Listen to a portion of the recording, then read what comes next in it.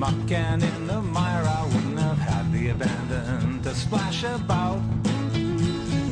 Think of those winter days I could have been vegetating by the fire instead of getting my snow boots on to take you out.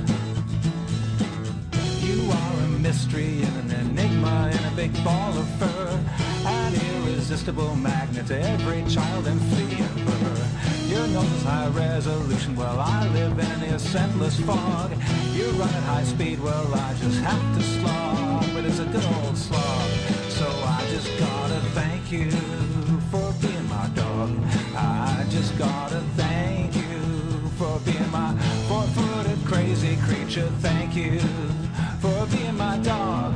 I just gotta thank you for being my dog. You know where you're heading, there's garbage ready for shredding. That'll teach me for letting you follow your nose around.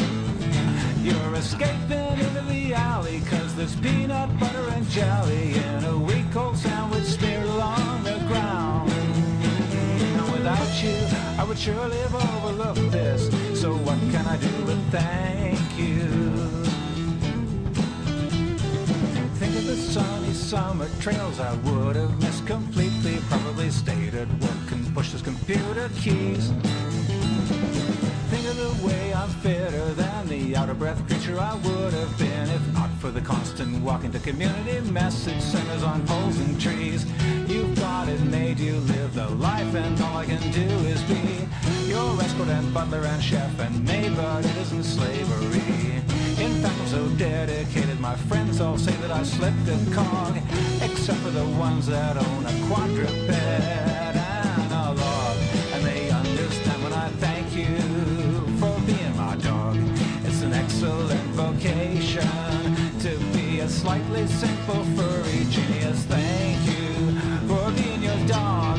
What can I do but thank you for being one of those classic canine fellows with flash tail attached to a bellows? And did I mention that amazing smell, those that you twitch?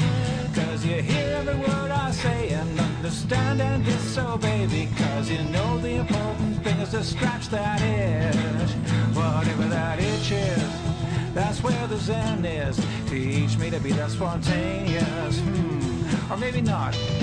Maybe I'll just keep letting you specialize in that dog thing. But still I want to thank you for the wonderful job you do of being a digitigrade, quadruped, omnivorous, carnivorous, pizzivorous creature with a friendly head. I want to feed that head. Have I been programmed? Who's got who on the leash around here anyway? I don't want to think about that, but I want to thank you for being my dog.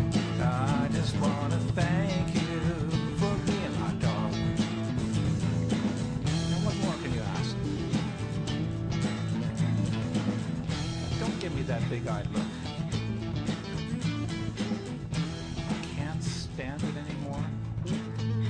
Oh, hell. Have another piece of this. Why not? Or a croquette? Or croquette. Loves those croquettes. Dus you like croquettes, yeah? Mm-hmm.